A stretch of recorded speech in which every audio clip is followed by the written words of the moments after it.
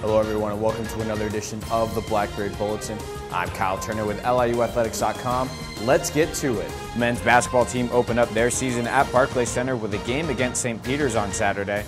Jason Brickman notched a double-double in this game with 13 points and 14 assists. Here's one to Landon Atterbury for the lay-in and the foul. Jarrell Martin also had himself a day in this game. He scored a career-high 24 points, shooting 7 for 11 from the floor, and he was 6 for 8 from downtown. It seemed like this kid could not miss from three-point land in this game. Blackbirds held a 7-point lead at halftime. Here's Brickman with a pass down low to E.J. Reed. He gets the shot and draws the foul, and then the Blackbirds up by 6 midway through the second half, and Martin hits an NBA range three-pointer to make it a 9-point lead for LIU Brooklyn. Just over 5 minutes to go. Blackbirds up by 1. Jason Brickman beats 3 defenders by himself for the lay-in and the foul. He would convert on the and one. St. Peter's would take a 2-point lead with 3.5 minutes left to go, but Brickman finds Atterbury for the three-pointer. Blackbirds go back on top, and here's LIU moving the ball around until E.J. Reed hits an NBA range three-pointer. Blackbirds up by 5. St. Peter's is able to get a shot, but it doesn't go. Reed gets the rebound, passes it to Brickman, who finds Atterbury in transition for the lay-in, and he finished with 11 points in the game as the Blackbirds get the win by a final score of 87-80. The women's volleyball team continued their winning ways with a match against the Red Flash on Saturday.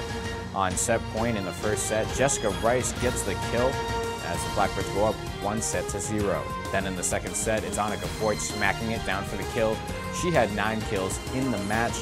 Blackbirds take the second set. We move to the third set. Jordan Jackson in the match. She scores the kill as the Blackbirds roll over the Red Flash in 3 straight sets. Then on Sunday, it was a matchup with Robert Morris. The Blackbirds dropped the first set to the Colonials. It was only the second set they have dropped in conference play this season, but the Blackbirds then cruised to a 4-set win over Robert Morris behind 17 kills from reigning NEC Player of the Year, Annika Foyt. On Saturday, the women's soccer team competed in their semifinal match of the NEC tournament with Fairleigh Dickinson. Starting in the first half, just over 20 minutes remaining, Jen Peters is cleared for takeoff as she sends a rocket of a shot into the back of the net. Blackbirds take the lead 1-0. The Knights would tie the game in the second half, and this would go into a second overtime session. The ball comes to Shino Kunisawa, and she places the ball perfectly in the lower corner to give the Blackbirds a 2-1 victory over the Knights as they would go on to face the Red Flash of St. Francis in the NEC Finals for the 4th consecutive year. The Blackbirds held their own against the Red Flash, but fell short in their bid for a 3rd straight NEC championship, 1-0. Jessica Sexton had 7 saves in the game. The women's basketball team opened up their season at the Steinberg Wellness Center against the Columbia Lions on Friday night. Starting in the first half, Blackbirds up 12-9. Kelly Robinson with a pass to Brianna Ferris. Her pass gets deflected, but Alicia Myers comes up with it and finds Cleandra Roberts down low for the lay-in.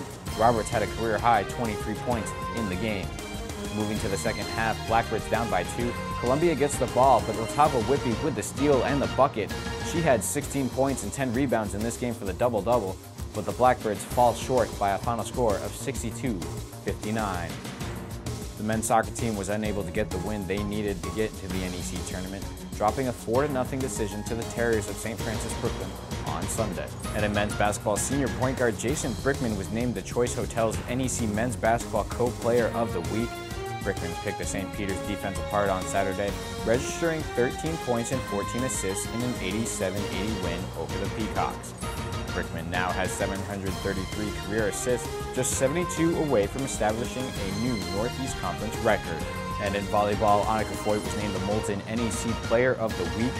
Foyt led the Blackbirds offensively with 26 kills in wins over St. Francis University and Robert Morris. Foyt recorded her 11th double-double this season in the win against Robert Morris, registering 17 kills and 13 digs.